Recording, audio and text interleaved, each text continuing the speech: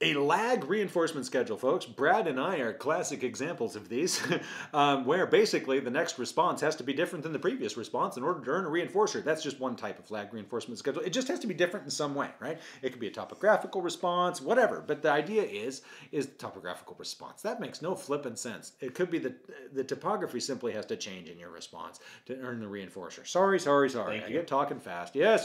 Thanks for the reinforcer.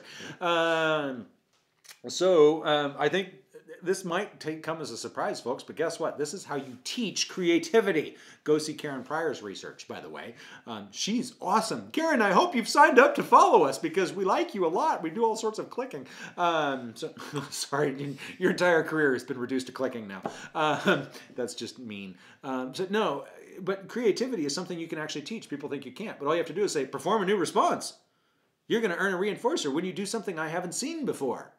You can teach it to non-humans too. Wow, creativity in a non-human, unbelievable. It's fine if you understand what creativity really is. It's just behavior on a lag reinforcement schedule in which you don't want to see the same response ever again.